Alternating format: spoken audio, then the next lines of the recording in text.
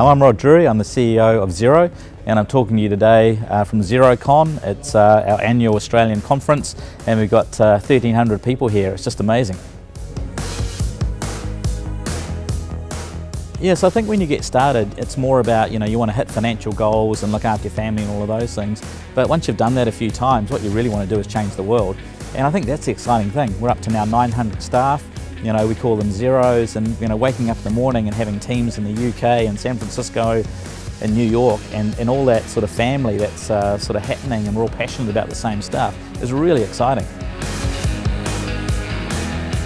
So I'm from New Zealand. I went to Napier Boys High School, and that was where I first saw the magic of computing. This was back in the Apple II computer days, and we had a fantastic teacher, a guy called Bob McCaw, who was passionate about PCs coming into schools.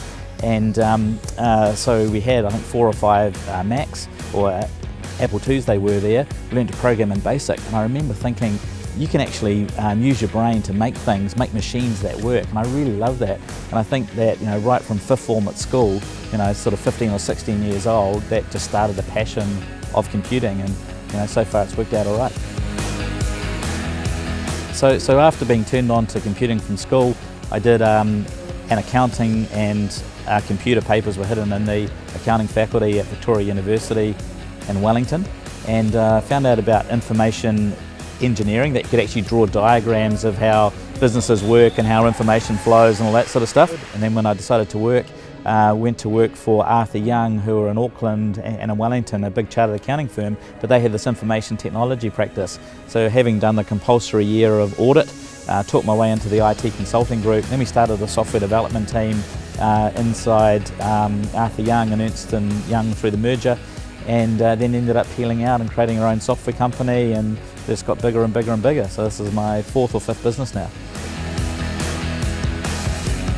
So one of the big issues of building a business from this part of the world, and we're from the New Zealand part of the world, which is even smaller, to get to 5 million customers, you have to then get offshore.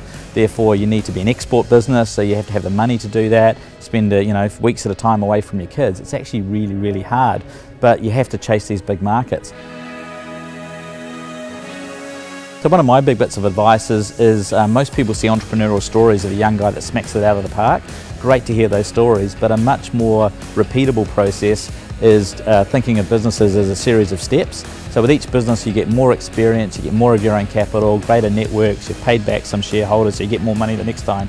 So if you think of businesses as a series of steps, and you always find that after with a bit of experience, your next ideas are even bigger.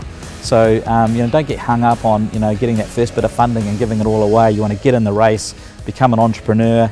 In fact, the way I get started was actually not in my own business. It was being an entrepreneur, working inside Ernst & Young, building a software development team and taking them. And that was, I still had my salary, and I was able to experiment with building a business. I know as a manager, having people coming in with great ideas and saying, I'd really like to do this, is fantastic. We love it when that happens. So even being an internal entrepreneur is super interesting. I think the reason people want to work for Xero is we're changing the world, and when you meet any Xero you can see that passion, and we kind of think of ourselves as this next generation. We're global from day one, and we're just going to get out and make things happen. So coming into these nimble, well-funded but global organisations just creates really exciting career choices for people.